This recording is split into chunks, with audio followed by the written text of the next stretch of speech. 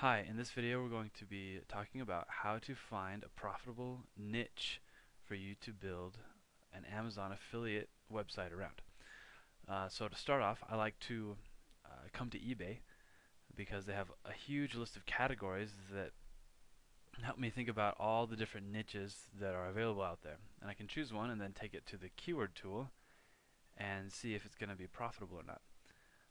So let's go with computers and networking. So if you just click the more button, you get tons of these smaller niches that we can kind of dive into. Let's look at drives and storage. Now this is going to have a lot of different hard drives, external hard drives, probably CDs, DVD, ROMs and stuff. But here we have, looks like an external hard drive, 2 terabyte external hard drive, Western Digital, DVD, DVR expander, external hard drive. So let's see, I know that 1 terabyte hard drives are pretty popular these days. So let's check that out. Let's see if that would be a good niche to get into. So you need to come to the Google AdWords keyword tool where you can do some research. Now I'll put in here 1 TB external hard drive. Now I enter the CAPTCHA and get keyword ideas. Oh, I messed up.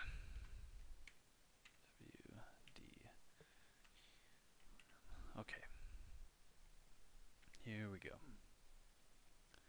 All right, now so it gives you all this search data. It can be kind of overwhelming at first, but we'll take you through it. So it looks like here, 1 TB external hard drive gets 135,000 searches per month. Now that seems like a lot, and it is. It's because the match type right here is set on broad. We want it to be exact. That makes it a little bit more manageable, a little bit more believable. Let's explain the match types real quick. So a broad match type, like the one that we had it set on, where the search volume was 135,000. Here's the rules for the broad match. If you put in tennis shoes, it says, then you'll get it'll blah, blah. If you put in tennis shoes, then you'll get a lot of different kinds of search queries included in that number, that 135,000, like tennis and shoes, and buy tennis shoes, tennis shoe photos, running shoes, tennis sneakers, etc. So that's why we want to avoid that, because it's not very precise. Next is phrase match, which is better. It'll take the tennis shoes phrase and place it throughout another different set of keywords. So instead of taking just tennis or just shoes, it'll say red tennis shoes, buy tennis shoes photo. It's never going to mix those words up. And exact is how many times this exact keyword was searched for. It's not going to show variations of it at all. So that's why we use exact, because we want to know how many times this exact keyword is searched for in any given month. And we want to focus on the local search volume. So for last month, October, it says that it was searched for 14,800 times, an estimate. Now that's a lot. That's a lot of searches. We also want to look at the trends. As you can see here, the trend is going up. Now probably the trend's going up because getting closer to Christmas time, and people are going to be buying this product for Christmas, and this would be a great time perhaps to set up a website about that. So that's my basic process for picking out good keywords. You go to eBay, look around on the categories, and maybe choose a category. You get an idea, audiobooks.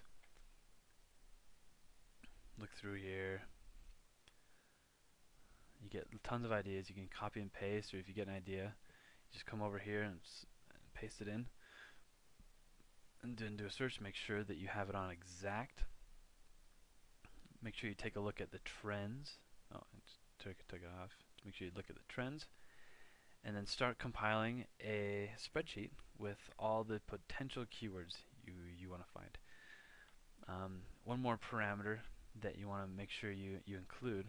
You want to make sure that it is at least 1,000 searches per month, and you want to make sure that it is at least 3 words long. So this one, we're going to include the one in the TB as words. Make sure that it's at least 3 words long. If it's 2 words, you're probably going to have a whole lot of competition. So three words or longer, you're going to be able to rank for easier with your website. So go through that process a few times. Make a spreadsheet, go for 20, 30 keywords or so, and then we'll move on to the next step. Thanks for watching.